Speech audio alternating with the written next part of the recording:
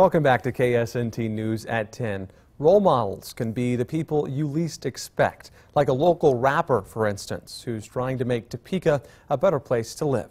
Find out how he is doing it in tonight's Someone You Should Know. Yeah, other side is the other side. Let me take it to the other side. While most rappers typically get a bad rap, Bizzy is not one of them.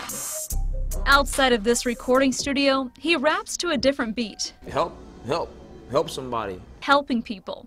It's his passion. Bizzy's real name is Brandon Evans. Born and raised in East Topeka, an area of town he admits growing up in was rough. Not much over on that side, not a lot of opportunity, but you make something happen. Brandon, the oldest of 7 kids, had an extra push to make more out of his life despite his situation. My siblings was a lot of motivation for me. And then, it was just kind of being, I know what I wanted. You know, I know what I want out of life. Like, I know it's more out there.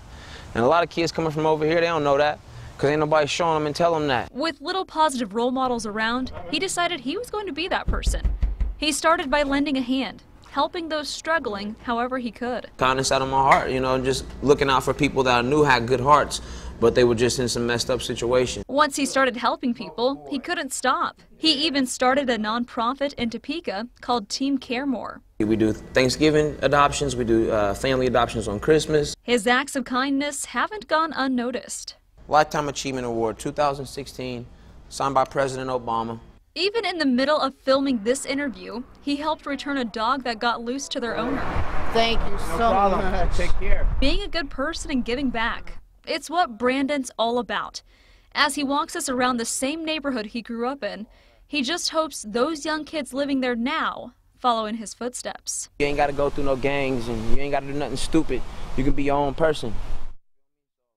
And that was Brooke Lennington reporting.